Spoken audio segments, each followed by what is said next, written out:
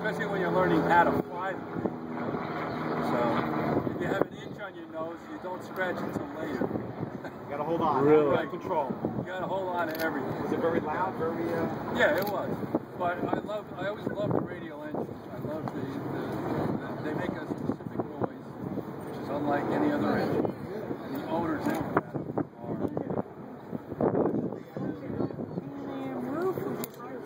are just the smell of the fuel burning. It was.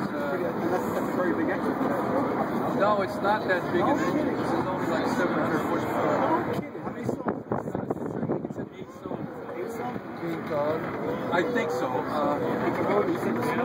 No, it can't be 8. It's got to be either 7 or 9. They were all.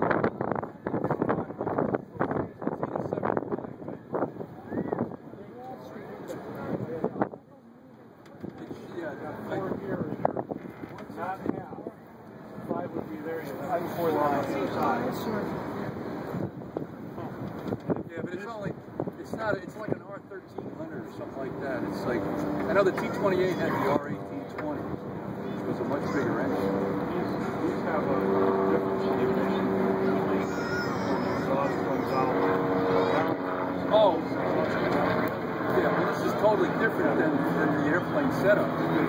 This doesn't have a generator on it. Yeah, the generator's on the transmission.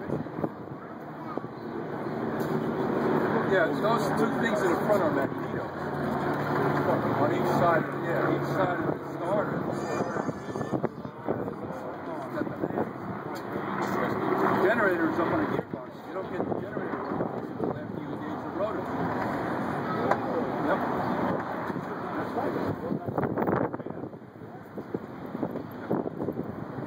And it had a fluid clutch that allowed you to, when you took the rotor brake off, this fluid clutch drive the whole gearbox, get the rotors up to a certain RPM.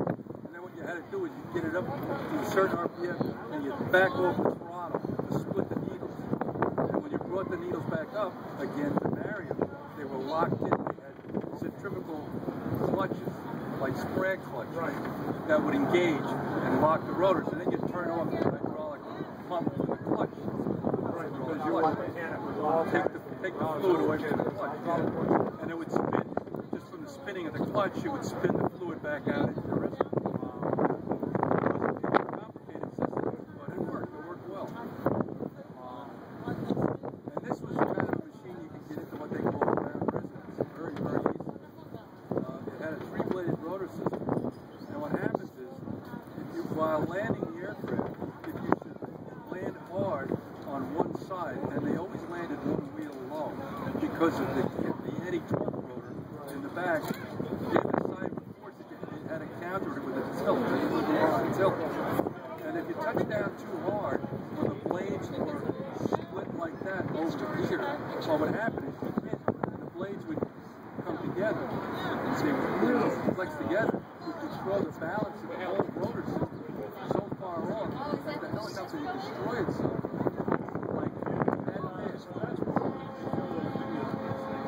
Right. A lot of the only thing you can do for ground resonance is pull it up, get it back in the air, right now. If you weren't fast enough, you're dead.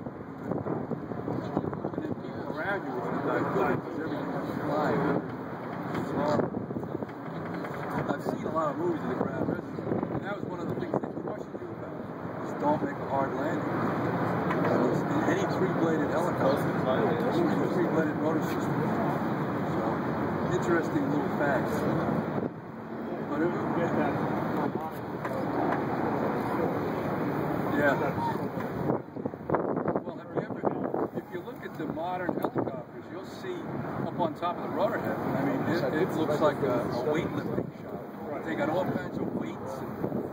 It's amazing what they've got. And every single one of those is designed to kill a certain harmonic frequency.